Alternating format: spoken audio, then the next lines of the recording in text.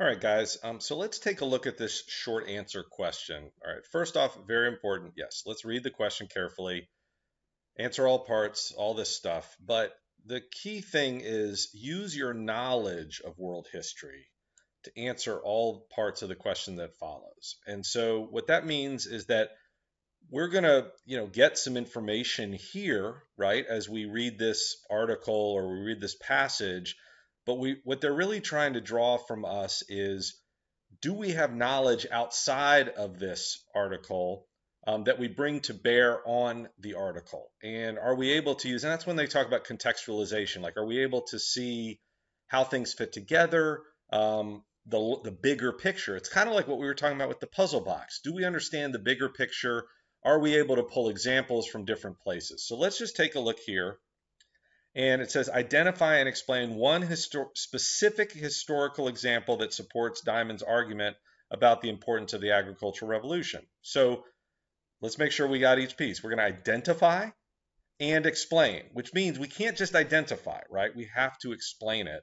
And we want a specific historical example that supports his argument. What's his argument? Basically, agricultural revolution is not all good, maybe even lots bad because of disease and the disease that comes from people crowding into cities, and also the lack of a varied diet, right? And also greater likelihood or greater risk of famine. Okay, so that's his argument. Whether we agree with it or not, it's his argument.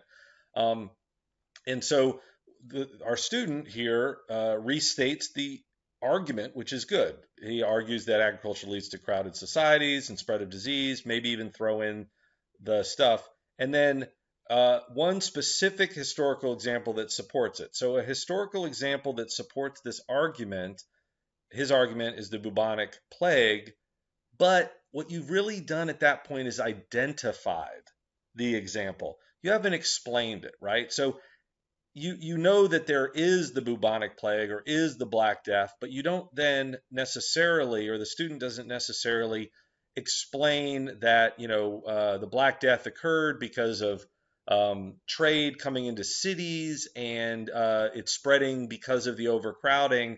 You just identified, and so you probably got, or the student probably got a point or half a point or something for the identification, but then the explanation wasn't there. So just think about that. You can even look at it from the length. You might want to, you need to do a couple of, you do a good, the student does a good summary, right?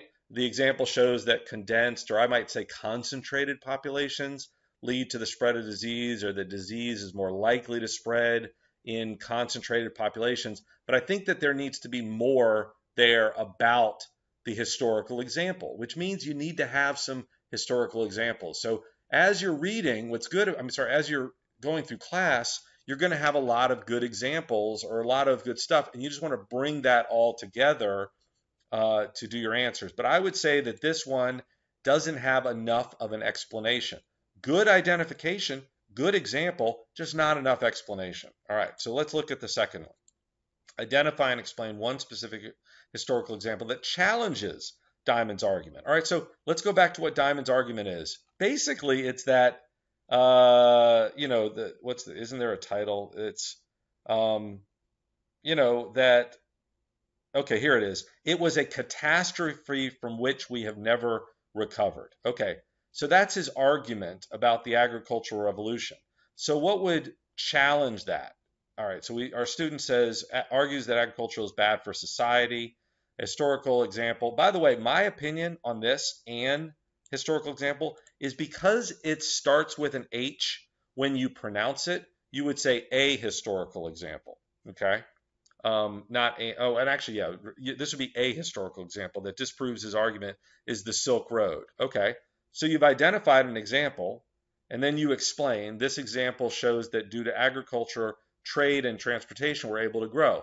So what you need to do here would be explain more, right? You need to say, while Diamond says that agriculture is bad for society because it leads to concentration, etc.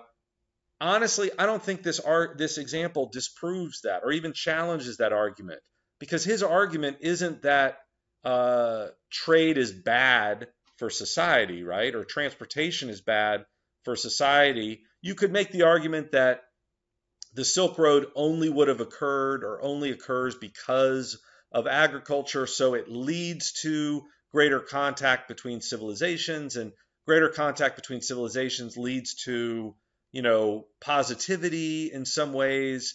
But this doesn't really challenge his argument from my perspective. So I would choose a different example. You might say agriculture leads to, a more stable, in many cases, a more stable food supply. I know that they talk about famines, but it leads to a more stable food supply. Maybe it leads to increased lifespans because people aren't subject to marauders as much. They have greater protections in cities, even though with the disease they still have more protection. But this is where you need to pick your example carefully. And I don't know that I would use the Silk Road, but if I did, I would really have to explain how. Okay, so again, in that point, I think we're falling a little short from what you want to aspire to in terms of picking an example and arguing it or explaining the importance. So then, third one, identify and explain one way in which scholarly disciplines, okay, outside of history have contributed to the scholarly perspectives described in Diamond. Well, what does that even mean?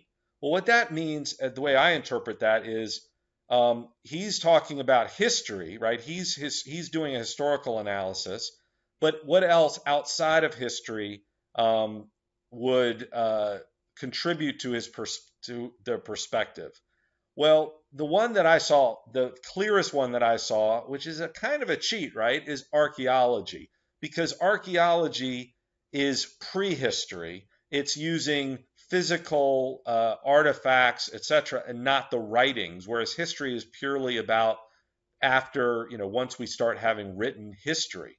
So, the student says a scholarly discipline that contributed to Diamond's claims is a physician. I think that's a misunderstanding of what the question is asking. A scholarly discipline would be something like economics or history or archaeology or sociology or something like that. Not necessarily it could arguably be medicine, but I don't think that's a good example for this particular question. So I would look at the one that jumped up for me was archaeology, because it says some archaeologists think that it was crowding rather than agriculture that promoted disease. You could do something about economics. You could do something. Honestly, there is the concept of right here of nutrition or anatomy or biology, and that might be what the student is talking about here when they say is a physician.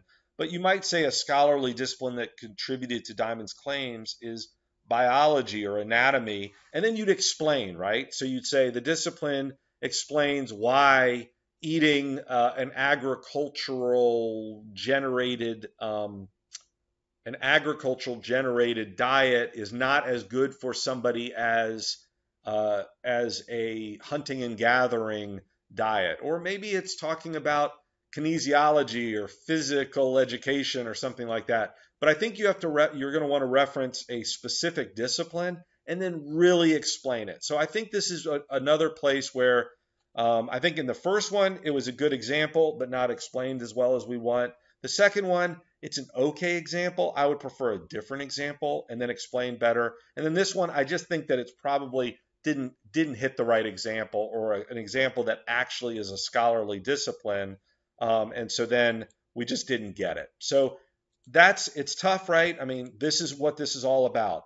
And really what you want to start thinking about is adding, is paying attention as you're learning history to where are there examples of patterns, or where are there things that we can use as, historical events, historical developments, concepts, empires, people, etc., that we can use as examples. The one that I always talk to my daughter about, and I call these generalizations, not that this has to be a generalization, but the one that I talk to my daughter about is there's a generalization or a pattern throughout history, which is opposing forces will combine together. They'll team up against a rival or against an enemy. But once that rival or enemy is banished or vanquished or beaten, then the forces that led to those people being rivals reemerge and they come into conflict. And we see that with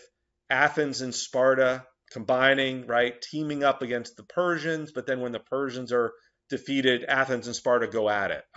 We see that with even the American Revolution to some extent. The colonists and the British, they joined forces in the French and Indian War. But when the French are no longer a threat in the Americas, those old conflicts come back and lead to the American Revolution. We see it with the United States and the Soviet Union in World War II, right? They combined forces to beat Nazism, and then they leads to the Cold War. And you see that over and over again throughout history. So what you want to be looking for as you're listening and as you're reading are things like that. And what Jared Diamond is talking about is kind of an unintended consequence of a development or a technology, right? We have this agricultural revolution which enables us to grow our own food. It leads to concentration in cities. It leads to writing. It leads to wealth development. It leads to building. It leads to architecture. But it also leads to potentially disease. And same thing with trade, going back to your Silk Road.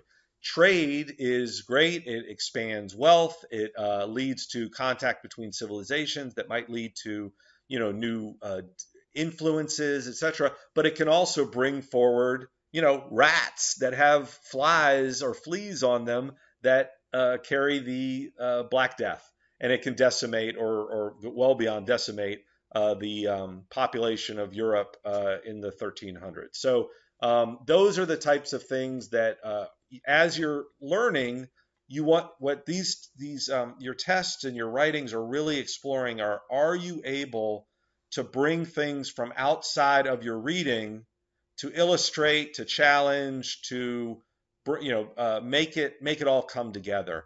And so we're just going to keep doing it. Please send me your writings, and we'll keep sort of driving through this and looking for examples. And I'd be happy to give you feedback as we've said. Okay.